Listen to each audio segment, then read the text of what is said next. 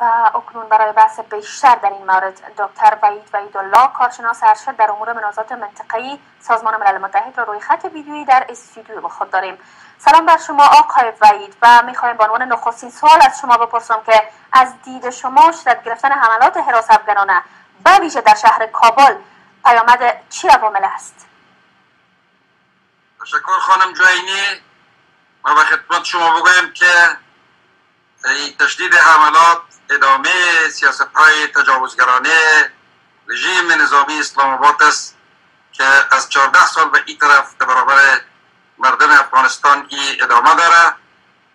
هدف از این عملات فقط و فقط به چالش کشیدن مردم افغانستان، بربادی افغانستان، سقوط افغانستان، تجزیه افغانستان و همه بود و نبود افغانستان به تار و مار و تاراج کشیدن است و این اگر متوقف نشه از راه‌های مؤثر و از راه‌های درست و قانونی عواقب بسیار وخیم می داشته باشه. معلومات ما میبینیم که یکی پای هم ولسوالی ها سقوط میکنه، هر روز بم انفجاری و انتحاری، هر روز کودکان، زنان، پیرمردان همه قربانی از این حوادث و جنایات میشن.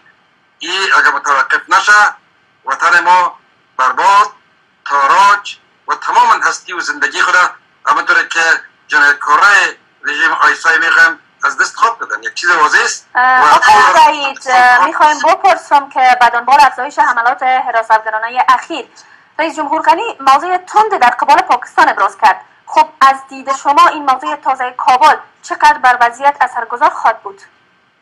یه حد اقل است که آقای غنی انجام میتن، اما با این وضعیت که شما میبینید و شما هم شاهد هستیم، تنها اظهارات تند و تیز و بیانیه های فاقد محتوا و مؤثریت دیگه درد مردم افغانستان، دیگه قتل، غارت، جنایت جلوش گرفته نمیتونه. هیچ نوع اثرگذاری کرده نمیتونه.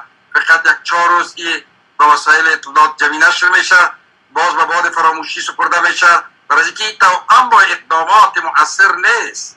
اقدامات مؤثر برای این کار ما و ایس یک کارشناس برای شما میگم بسیار ساده است.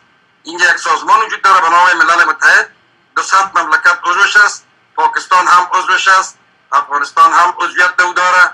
وقتی که استقلال، تمامیت مرزی، حاکمیت ملی یک کشور به مخاطره رفته و جنایات در این حدود بی‌نظیر در مقابل رخ میده، یک حکومت وظیفه داره که در حد اقل شکایت کنه و این رسما به شورای امنیت ملل متحد گزارش بده که متاسفانه تاولی علیرغم تمام این جنایات در طول 14 سال و من جمله بعد از این روی کار آمدن به اصطلاح حکومت وحدت ملی ما یک نوع شاهدی یا عمل نمیدیم.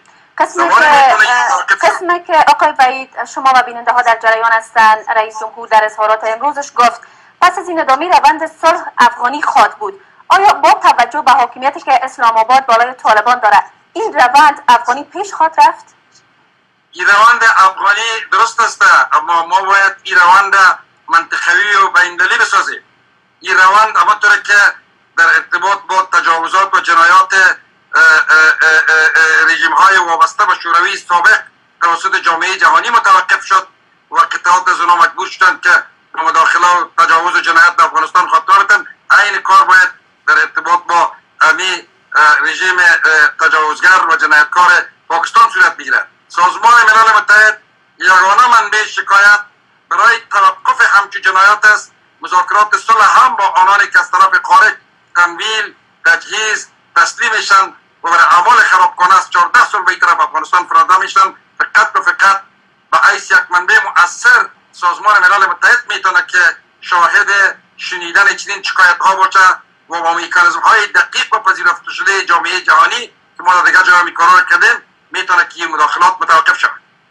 خب یک مسئله دیگر از دید رئیس اجرایی حکومت وجود جاسوسان در نظام عامل بی‌ثباتی است. خب دیدگاه شما در این مورد چی است؟ بله، حکومت یک کار میزنه ولیکن بسیار دشوار است در شرایطی که به اصطلاح عام مردم ما دوزم میگه دوز و صاحب خانم میگه دوز پیدا کرده. نمیتونیم که جاسوسا کی هستن. کسانی که با رژیم اسلام آباد کار میکنه و امیال و آرزوها و حرکات و سکنات شوم و جنایتکاری از اونها در افغانستان کمک میکنه، کتمان میکنه، پنهان میکنه و از او شاکی نیست و اعمال مؤثر انجام نمیده. به نظر من اونا و این جاسوسایی با هم دیگه فرق میکنه. خب بسیار زیاد تشکر از شما. خواهش میکنم خانم جوینی. تشکر. دکتر وحیدالله کارشناس ارشد در امور مناظرات منطقه‌ای بود که در بحث امشب با ما همراه بود.